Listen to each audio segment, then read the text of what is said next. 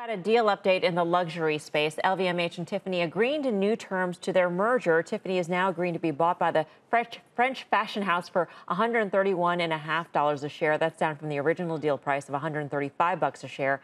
Karen, you read the new deal. You called it the tightest merger agreement you have ever seen, and you've actually read a lot of them. So what'd you make of it? I have. There is nothing like this. The thing that's so extraordinary about this merger agreement is there is no material adverse change out, meaning Tiffany's business can be horrific.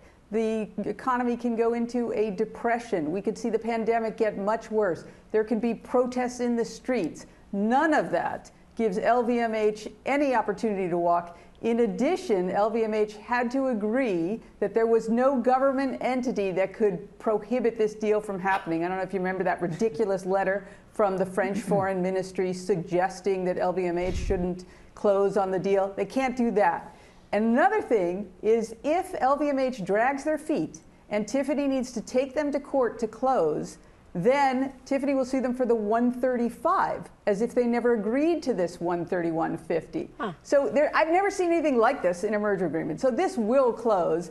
It just sort of goes to show you, I mean, how worth it is to have incredibly good lawyers, because in this sort of environment, I think also Tiffany was right to take a tiny haircut for great certainty, because when you go to court, there is always just a tiny chance it doesn't go your way. Right. So they did the right thing by agreeing to that very small cut. Right. Good job, risk arbitrageuse, or whatever you call it, right, Guy? I just want, I know, Mel, we probably got to go to break here, but since we're talking about Tiffany's, I want to give a shout out to Scarlett Johansson and Colin Jost. The genius there is she doesn't have to change the ScarJo thing, and they're both huge fans of the show. I'm probably sure. bought that beautiful ring at Tiffany's. Just throwing it out there. Congratulations, ScarJo.